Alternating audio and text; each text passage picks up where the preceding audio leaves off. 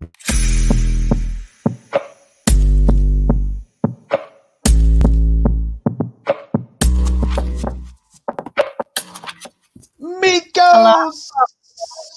I want to say your last name, but I'm just going to say Sadiki. What's going on? How you doing? I'm so excited to be here with you tonight. Hello, hello.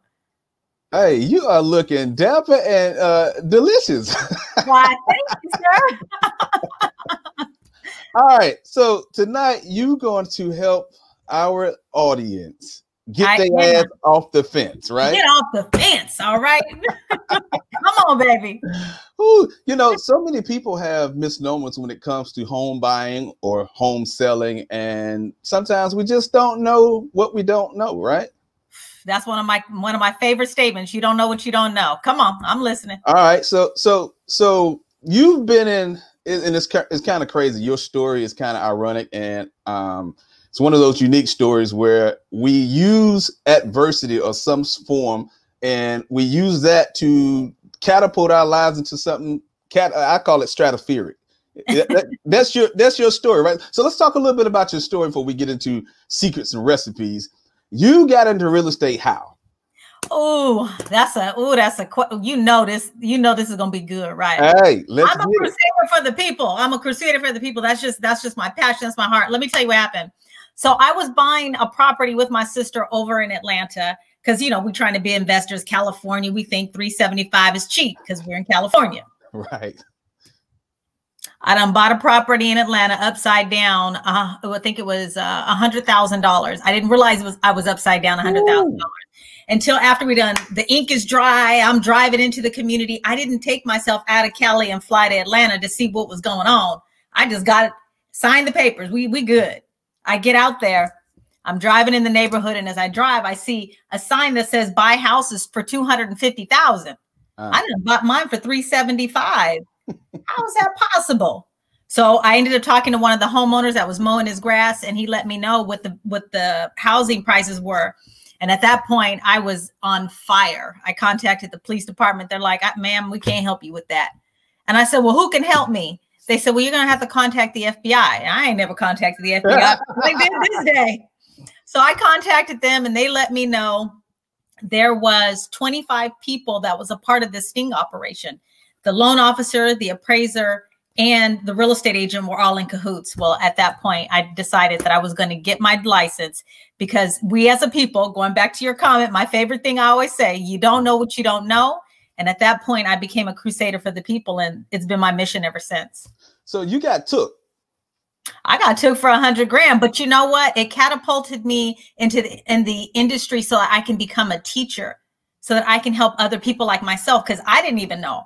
To be honest with you, I was afraid when I bought my first house. I didn't want to read the paperwork. I would give it to my husband. I was married at the time. Give it to him, let him read it, because it was so intimidating. It was like this big, scariness. So anyway. Yeah. What do you think causes fear with people? Because there's a lot of people right now that's thinking about buying a home, and some of them have no money. and some are just intimidated by the whole process because it seems so overwhelming. What would you say to them right now? To be honest with you, it's intimidating because the words are not familiar, which is why I love to use my platform to break things down in a very short, simplistic way. And I'll explain it, quickly in a short amount of way that we can understand. So the reason why we're in fear is because we don't understand the language. But when you have a crusader out there who's going to teach you how to understand the language and break it down in its simplest form for you, honey, it's math in its simplest form. I got you covered. Okay. When you have someone out there crusading for you and breaking it down for you, becomes unintimidating. It becomes simple, right? So what you need to do is align yourself with a real estate agent that is going to be there to walk you through the process, not just put you in a house. So how would you suggest one find such a crusader? Honey, these days, Instagram, Facebook, that's your little butt. That right there is your marketing. So go onto their website or onto their pages and find out what they talk about. If they're showing houses with, I just listed this, I just listed that, excuse my French, but who cares? And I ain't gonna cuss, but I almost wanted to. Anyway. Oh, this is an adult show. You can cuss on here. Well, I was gonna say is who gives a shit? I don't care what you got listed. What I want to know as a consumer, what do I need to know, right? So you want to find an agent that is breaking things down and teaching you through the process, not just telling you what they're selling, because that's a marketing campaign for self, not for the people. Okay, so we have to look at what they're posting and not necessarily the quantity of, oh, I did this house for this celebrity and this house for this person and all these figures and numbers that they spew out at us. But we got to look at if it's just a marketing thing or if they have the compassion like someone like yourself, correct? Well, I mean, Finch, think about it. If they sold a house to a celebrity, of what value is that to you as a consumer? True. None. I don't care if you are a celebrity or just a regular everyday person. My purpose and my passion is to teach you. So I want my consumer to go find an agent that's going to help them with that. Now I'm gonna go to your other question you asked me, which was, how does a person find out about financing right now? FHA is changing their loan limits for conventional. There's a ton of 100% financing programs out there. There's one in particular that I love. It is a VA loan, as I call it, for the consumer. Okay. And not everybody went to the military, but everybody can be a consumer of the VA loan. So there's two. One is Fidelity. I was going to say Fidelity, Navy Federal. They have a program that's 100% financing out there. And then there's one other one. The name is slipping my mind right at the second. We can touch back on that later. But there's programs out there that offer USDA. That's what it is. It is the USDA loan program. And that you can find in any state in the world, in the United States. Let me be clear about that. In the US, that used to be agricultural. If it was once agricultural, like places in Texas, places in California, that used to be agricultural, they do USDA loans and it's 100% financing. But anyway, what's your other question? USDA, that's like the beef. It's like meat, baby. We're going to put a stamp on it. They certify meat and stuff, huh? Yes. I mean, hence the reason why it has to once have been agricultural. So USDA. Okay. So for people who are, for lack of better terms, consider themselves novices when it comes to real estate knowledge. Some people might even say I'm ignorant, but how do they begin the process of learning the things that they'll need to know to get started? Really, the basic place to start, honestly, a lot of people want to start with a real estate agent, but before you get to the realtor, you need to understand your finances. Man, see, you done delved into a whole nother topic. Wait a minute. You saying you got to understand the money you have, the money you need, or the money you need to have? All of that. Okay. Yeah, but you got to understand where you are financially. Do you have money for a down payment? What's your debt to income ratio? How do you calculate that? I did a little video on that. We'll talk about that later. But you want to understand all of those basics. And if that feels intimidating for you, just start with a loan officer. Give them all your numbers and then they'll break it down and let you know whether or not what you can qualify for. That's the first place, is understanding what you qualify for. Okay. So what's the least a person can make to buy a home? Now, that's relative right now. If you're in California and you tell me you're making 60,000, I'm gonna be like, well, what part of the country would you like to live in? The country is in way out there. But it depends on where you live. If you're in the middle states, 30 to 60,000, you'll probably be okay. If you're in California, you're going to probably need to make 115,000. Honestly, anywhere, I'd probably say 80 to 115,000, depending on where you are. Okay. Yeah. All right. So we got some questions in the audience. People, if you have questions, just write them in the chat. We can see them and we'll ask them. Mark has a question here. First question: what about the upcoming crash as it relates to real estate? That's his first question. Well, thank you, Mark, for asking that question. Let me tell you right now, with the economists, the way that things are looking, we're not talking about people that are in the business and are speculating when the crash is going to come. I'm talking about people that this is what they do every day. They're projecting that over in 2021, loan limits are changing. And because they're changing, housing prices will continue to increase. What I mean by the changes happening, FHA is changing the loan limits for conventional. They're going up probably another $60,000 to $100,000 that they're allowing people to borrow against. And with that being the case, the market is going to continue to rise. So when the crash is going to happen, nobody really knows, because as of now, we're all having to get qualified based upon actual numbers, not back in the day when it was all speculative, right? Yeah, that was like in 2008 when it crashed the first time. 2006 going into 2008. Yep. Okay. All right. Here, Mark has another question. Forbearances coming due, and a lot of foreclosures coming. I guess is that a question or a statement, Mark? I guess he's asking about that. Yeah, thank you for asking that question. So I did a video on this too. Mark, I don't know if you follow my page or not, honey, but you might want to follow because we don't talk about this already. So when it comes to forbearance, if you put your house in forbearance, interest rates are low and people are wanting to refinance, right? In order for you to do that, you have to bring your house current and then refinance.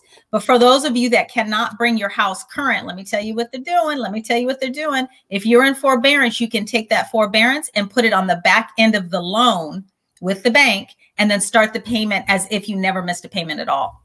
Because I was about to say, you know, if you could bring it current, you would need some of that extra stuff. It's almost equivalent to when creditors say, well, hey, listen, if you can pay $1,000 a day, be like, well, sir, if I can pay $1,000 a day, I wouldn't be on the phone with you right now. So this is true. But some people, I'll be honest with you, they put their house in forbearance because they didn't know what it was going to look like. So they did that as like, let me preserve myself, so to speak, and let me see what's going to happen with the market. And then I can come back and bring it current and then go from there. Some people did that. Some people brought the houses not current, but are put the loan on the back end, the balance that was unpaid, threw it on the back end, and now they're, you know, making their payments now and moving forward. But to answer his other question is, for those people that didn't make those payments, people are speculating that they're going to go into foreclosure. But if you heard what I just said, the bank is allowing you to take those payments that were unpaid, even if it's like $15,000, $20,000, and putting it on the back end. Those people are not going to go into foreclosure. They're going to just make the payments starting from that next pay. You know, if it's due in December, they'll start from December as if they never missed. Oh, okay. That's good. That's good information for people to know. Somebody else. Oh, there's a comment. You're so right. Yeah. I mean, I don't know who's right. Miss Relevant, who's right? I don't know. I don't know what he's saying, but I appreciate that. I don't know either. So when it comes to in today's market, are we looking at a seller's market or a buyer's market right now? Well, you know, this is I have never, and I've said this to my clients before, I've never seen a market like this. You know why? Because it's a buyer's market because interest rates are so low where they're giving money away, but it's a seller's market because they are giving money away. There's a ton of buyers on the market at the same time. And the inventory is super low. Let me give you an example. I live in Mountain House, California. There are 5 homes on the market. We are a ton of new construction. Of the new construction that's here, there's only 40 homes under new construction. 400 people are pre-qualified for those 40 homes, which 400? Means 400, which means those 400 people are looking at those 5 houses that are on the market here. So we're seeing anywhere from 10 to 20 offers on one house. Wow. I have to tell you this little quick story. Go ahead. I had a client call me that was following my Facebook page, and they were like, hey, Himiko, we're thinking about selling our house. We had someone contact us. It was here in Mountain House. I said, okay. They said, well, we're looking at selling it to them for $600,000. I said, you might want to see what the market will bear before you do that. So they did. We listed the house. This is last week, actually. So we listed the house. I sold it for $720,000. They bought it 1 year ago for $584,000. That's what the market is doing right now. Okay. Yeah, that's insane. Yeah. That's crazy. You sound like the crusader everybody needs to have.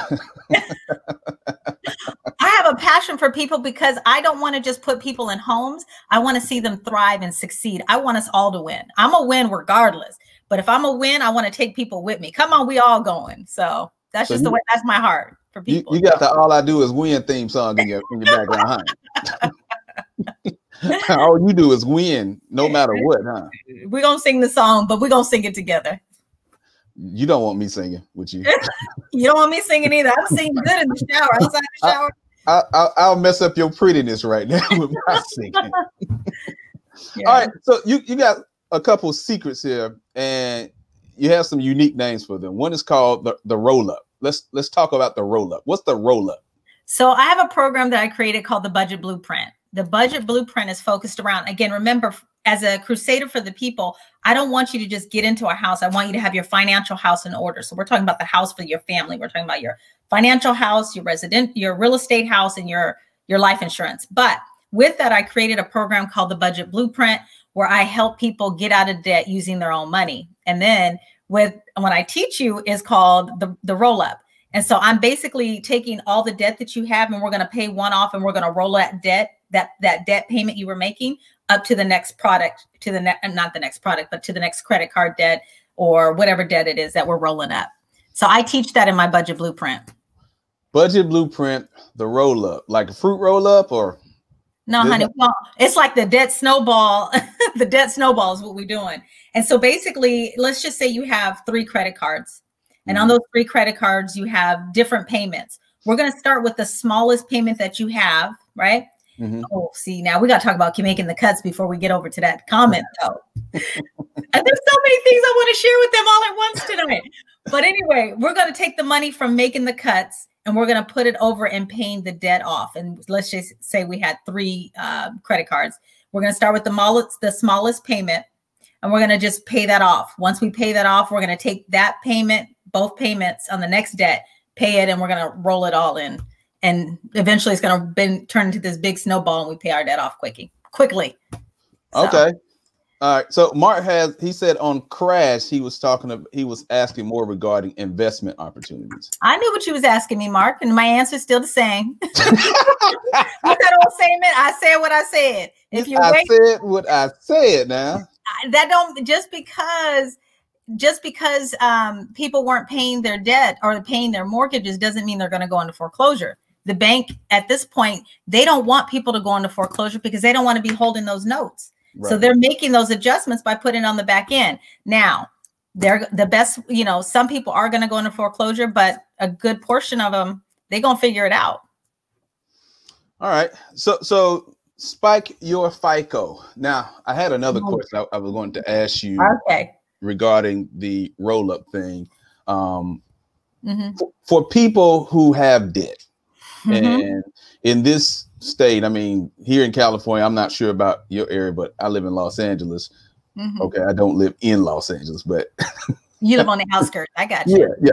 But our city is shutting down. It's like we had a curfew instituted last week. Just yesterday, we can't eat at the restaurants no more, even outside. Right. So when people are looking at the debt they have right now, and they're looking at the income that they don't have, how do they manage to clear that debt when the income to debt ratio is not matching to be able to do so today, right now? Well, we got to start with making the cuts. Making the cuts, like we're gonna make some cuts, honey. What we cutting? We're cutting. So one of my favorite things to cut first and foremost is cable. A lot of us are paying high, even though we're quarantined. I don't even have cable. Let me just start right there. I don't either.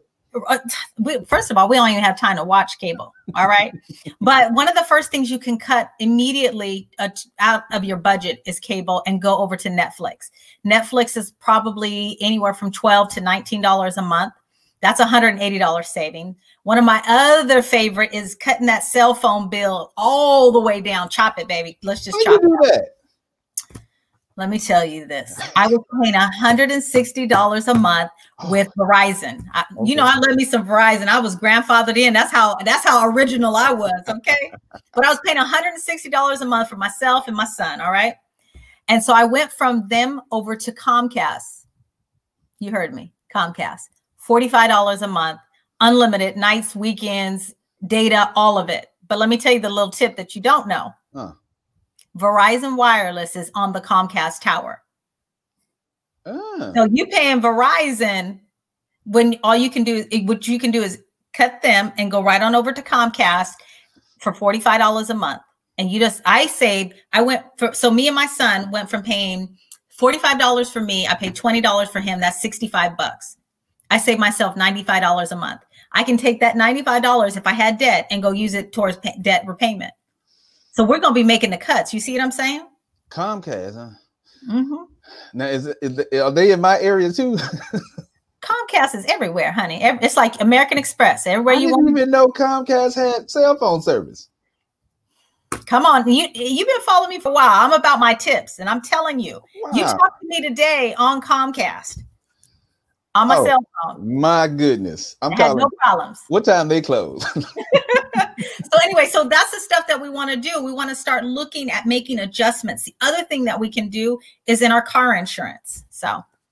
Okay, yeah, I've done that with car insurance. All right, so someone else has another question here. Do you mean out of the 3 credit cards, pay the minimum on 2, but you are paying more on the 3rd card until you finish, and then you roll over into the next card?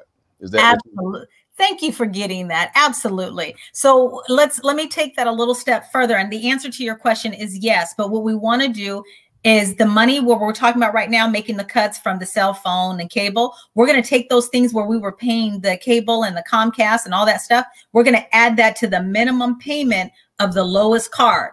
So if we were making a $25 payment, we're going to take everything from making the cuts and add it to that $25 and start paying our credit card off sooner. Did you follow that? I followed that. Okay.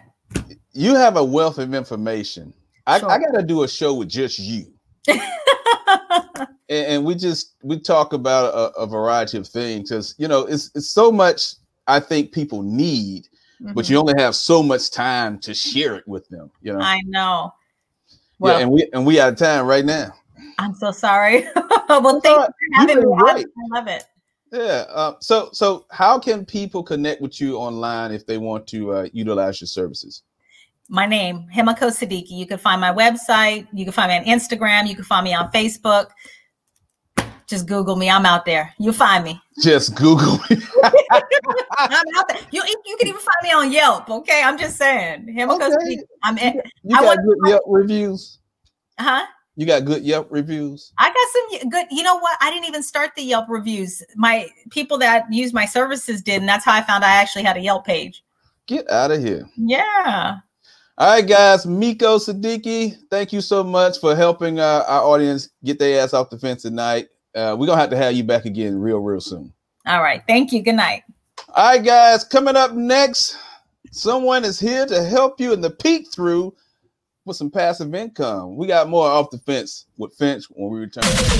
Yo. You're in the mix. The world's finest, man. DJ. Off the radio on the tele.